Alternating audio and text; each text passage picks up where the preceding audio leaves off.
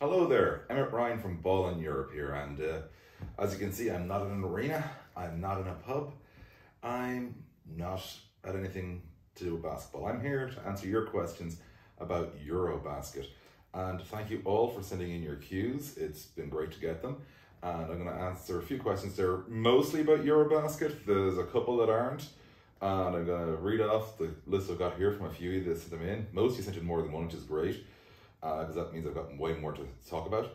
So let's start from the start. I've jumbled these around a bit, so don't worry if you've got more than one. I'm gonna get through all of them.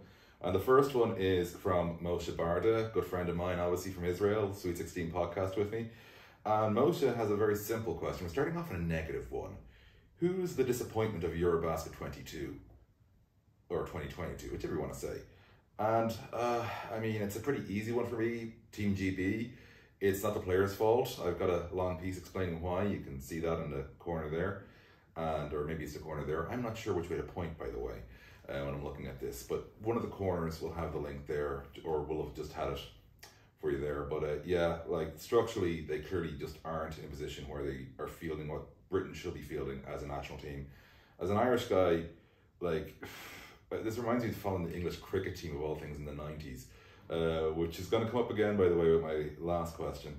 And it's that they were so bad you couldn't root against them, and you want to be able to root against your neighbour if you don't get along with them. And historically, we don't get along with the English. I've got lots of British friends, love the UK, but you want to be able to root against them in sports. GB right now, not good enough to root against, lads, and you shouldn't be doing that. Like, you know, that's my unbiased, that's my biased side, obviously. The journalists cover them in an unbiased fashion. But yeah, that's the way I look at it there. And in fairness, I was like rooting for you in the 2012 Olympics because you had Rach Vanderwalt playing for your women, and like sure she was playing in Limerick at the time, so of course I was rooting for you.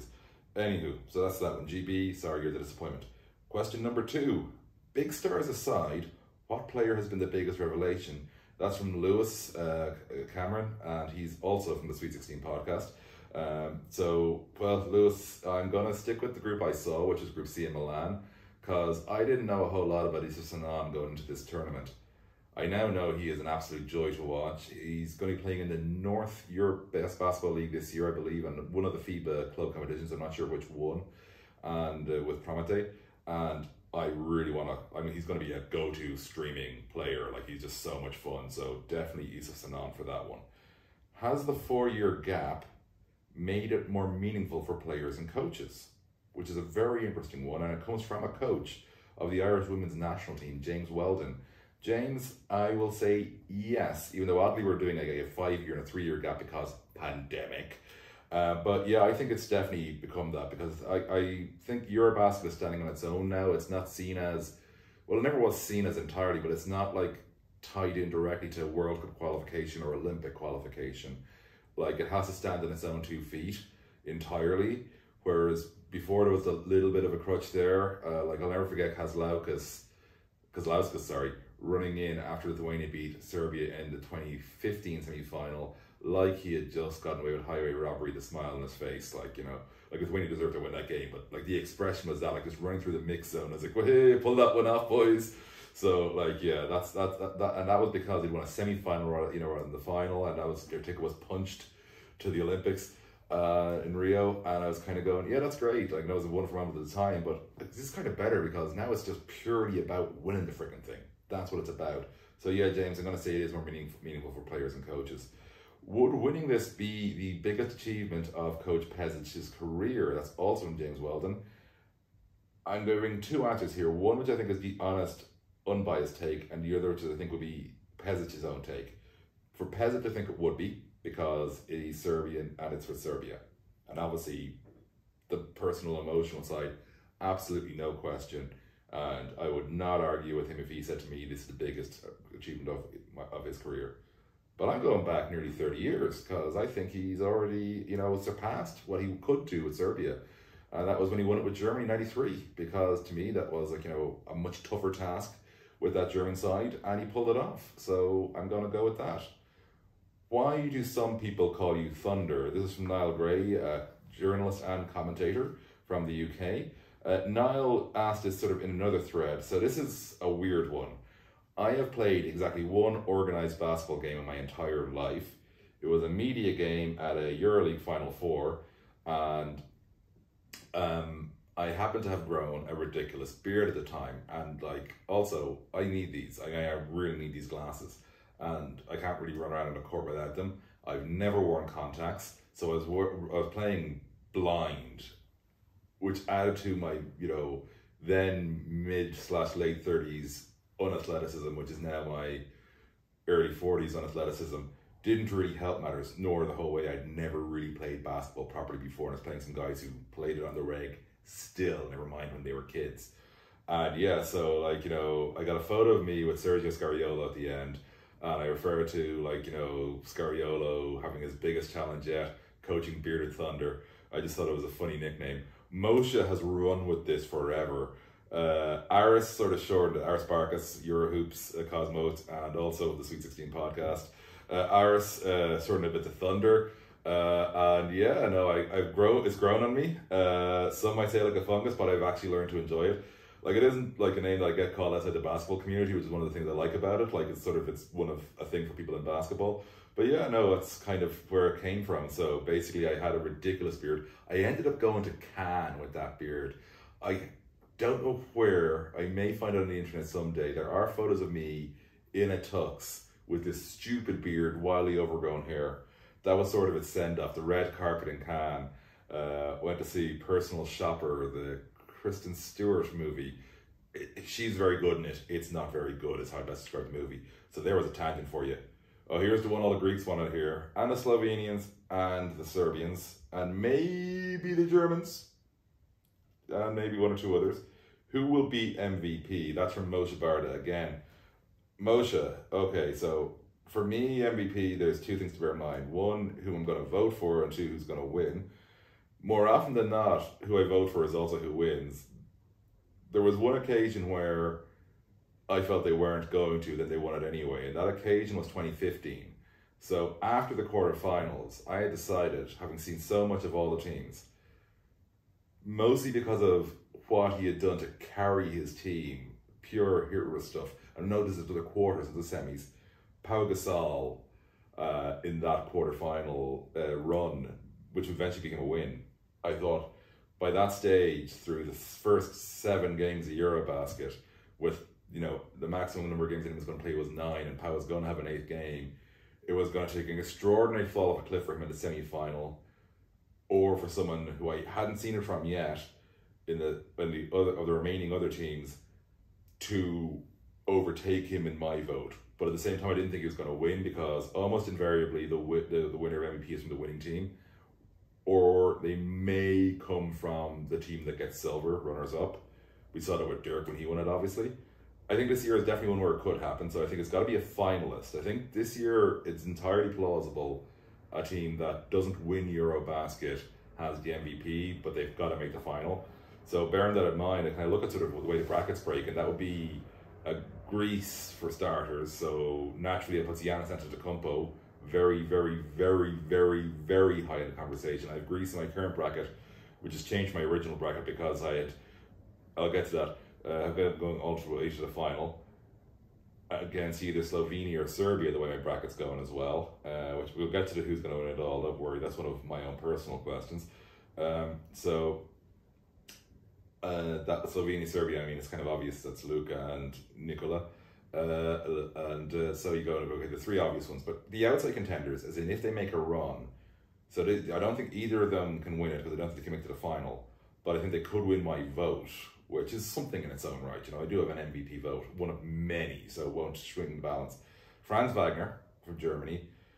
I don't think he can do it, because unless Germany stun Greece, which I don't think is going to happen, and that's assuming they both get to meet in the quarterfinals, obviously, Franz could do it. I think if Franz got to the semi-final, the way he's playing and the level he'd need to play in the 2 games he's got before then, I think he's a very good chance of winning my MVP vote. I don't think that's plausible.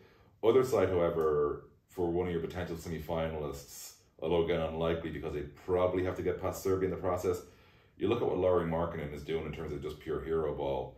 And if Finland somehow found a way to get to the last 4, again, yeah, it would be very hard to look over Lauri for my MVP vote. I don't think either Franz or Lauri can win it again to the final, just to be clear. But I think they could win my vote. But at the moment, I would say in terms of likelihood of winning it, I'll go number 1, Giannis Antetokounmpo, number 2, Luka Doncic, and number 3, Nikola Jokic. And so, how's my German from Mary Maguire? Guten Abend, ich heiße Emmet Ryan. Ich komme aus Irland. Ich habe ein bisschen Deutsch, aber es ist nicht sehr gut. Ich liebe Basketball und ich brauche EuroBasket. I hope that's reasonable. But I've been doing it on Duolingo for the last 3 months. I've got to do my Duolingo after I'm finished this, actually, and get my lesson in for the day just to keep the streak going. It's like a drug. But yeah, working on it. I did German up until I was 16 in school. I'm now 41. And I found over the years me traveling that I go to Spain, I'm the journalist of the worst Spanish. I go to Italy, I'm the journalist of the worst Italian. France, you name it, you know. Your classic sort of countries that are near Ireland, basically. And I go to Germany suddenly, and obviously excluding the people from German-speaking nations.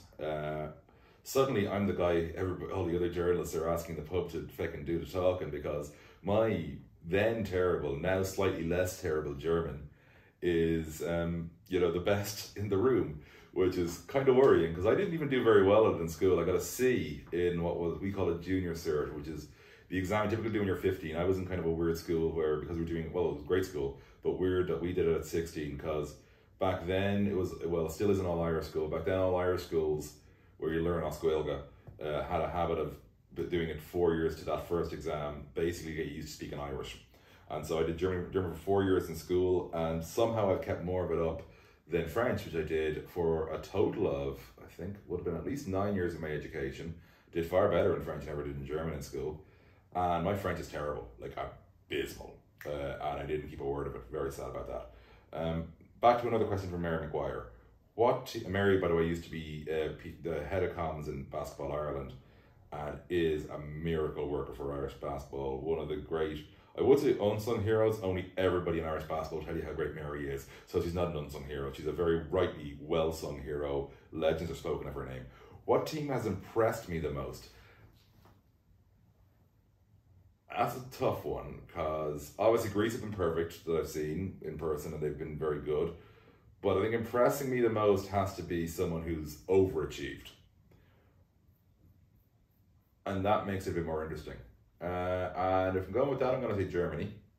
Obviously, there was the loss to Slovenia, but they fought them hard. And, you know, they got those tough wins. Like the Lithuanian one, very controversial, don't get me wrong. But like that big win over France as well. So I'm going to say Germany, purely because I don't think they're an obvious answer. Like, I think the obvious answers are Serbia and Greece. I don't like being obvious. So there's that. How much have you been drinking? This is more like a ball in Europe question. That's from Phelim Makanumra. He's a good friend of mine in Ireland. And Phelim, the short answer is nowhere near as much as I'd like to. So the problem at Milan, geography-wise, is the arena, for those of you who haven't been, I know a lot of you watching this will have been to Saga Forum, Mediolanum Forum in Milan. It's a really good bit out of town. And by the time we're finished work after the late game, it's already midnight. The metro closes at 12:30, so you'd literally be getting into town, if you're lucky, as the metro has just stopped. So that's guaranteed taxi home, which is expensive most nights, at the best of times. But then, like, you know, early nights, like the non-weekend nights, you know, it's very hard to actually, you know, find a decent bar that's open. Or at least one that's open longer than 1 or 2 drinks. And if you want to, you know, have a proper night after EuroBasket, you want to have more than 1 or 2 drinks. That's one of the reasons, much as I love Milan, I prefer Berlin for the finals, because I know drinking in the city very well. I'm going drinking in the city not long after this video goes online. And yeah, that's I think the drinking this week, and well, the week to come, but including this weekend, even with the 4-game day, Saturday, Sunday, will be far more substantial than the drinking in Milan. And that it won't be close is the short answer. The one that I haven't got from anybody, which I'm going to answer now, and then there'll be one from me, which is more to answer the FAQ of all of them, is who do I think is going to win it all? Right now, I am saying Greece, but to me, there are 3 teams which I would have almost equal chances of gold. I've mentioned them already. They are Greece, Slovenia, Serbia. Like, to me, there's slivers between them from what we've seen so far. Obviously, different ways of, getting to this stage, even though they're all one seeds. Different calibers of groups is the big reason for that. And they're doing what they should be doing given what they're playing, which sounds awfully sort of, political as an answer. But what I'm trying to say is, like, Greece have had a couple of tough games, but they've also shown they can brutalize teams. Serbia had a pretty easy run, but they, dealt with that easy run in a way a team that should deal with an easy run does. And Slovenia obviously had some real big battles in that brutally brilliant Group B. And so they've all done what I think they should be doing. And so I'm going to go with that. The last one is from me, very much me. So I often get asked, why is an Irish journalist into European basketball? Like, I'll get asked why I'm at the BCL Final Four, I'm at the EuroLeague Final Four, while I'm at the EuroBasket, why I'm at the World Cup. I never get asked why I'm at the Olympics because I don't like the idea of going to the Olympics as a journalist, to be honest. It's far more fun to watch it as a fan, and because you get to watch way more sports. And so I don't plan on ever covering the Olympics in person for basketball. Sorry about that, folks. And the reason is pretty simple, because it's a lot of it to do with my age. And I don't mean sort of that I'm a middle-aged man. I mean literally when I was born. So when I was about 10 or 11, we would have had like a pretty good setup at home, as in we had all the channels you could get for free with cabling, as it was called then, which is the most basic, like 12, 14 channel cable service, if that even, might even have been as low as 9 at one stage because of a dispute. And pay TV took away all the football, and I was like, a kid in school, I knew that football was the thing.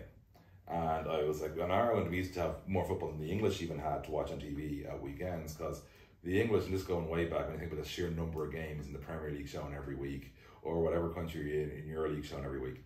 In England, when I was 10, 11, they only showed 12 games a season on TV. Now, they were all on free TV, and I was in the league, and they showed FA Cup games as well, and obviously European games, but like your Sunday afternoon, the big match live, ITV.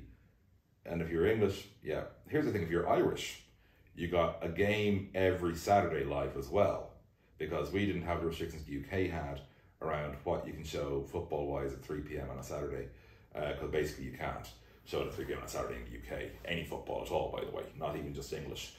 Famously, the Classico was once, El Clasico was once not able to be shown in full. They could only show it from the second half on because it clashed with the protected window, even though it wasn't taking place in the UK. So there's a bit of knowledge for y'all.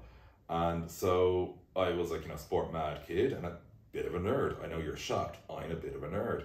So Channel 4, one of the UK channels, had Transfer of Sports, which is a magazine thing of all sorts of sport. Gazzetta Football Italia, this is all a Saturday morning, which was their Italian football highlight show, and they had a game every Sunday live. And they had NFL Blitz, which is how I got into American football, which was, because again, it was the glamour, the razzmatazz, the crazy action, look cool. And so that got me into that. But when the NFL season ended, then Channel 4 started showing an NBA magazine style show. And it wasn't just they were showing the NBA highlights, which was great, just to be clear, I loved the heck out of that. They were showing, sort of the whole, the hip hop culture around it. And like me as a 12-year-old, pasty kid in Dunleary, South Dublin, was kind of going, this is the coolest stuff I've ever seen in my freaking life. And so I was just, yeah, this stuff was cool. But that's NBA, that's like the logical route for most people to get to basketball. But European goes back to, I figure, well, I'll watch whatever basketball I can because I like this sport. Eurosport was one of the channels we had in that basic package. And they showed EuroBasket in 1997. And so I just started watching it because I was figuring I got like live basketball every night. Like I remember a year or two prior, I think it was 94, Ireland won what is now the FIBA Small Countries for Men, was then called the Promotions Cup. There's a bit of knowledge bombs for you. I saw a final live on RTE2 and it was great. Ireland beat Cyprus. It was like, hey, Ireland won a European trophy. Brilliant. I didn't totally get at the time how important it was. When we won it in 2021, I really got how important it was. 40-year-old Emmet got that over a lot better than 13-year-old Emmet did, or maybe even 12. I'm not sure what age it was at the time. But anyway, Eurosport took the 97 EuroBasket. I only realised it was even on the quarterfinal stage or the end of the group stage. It was the few games that had already been played. I'm just watching. I'm absolutely swallowing this in.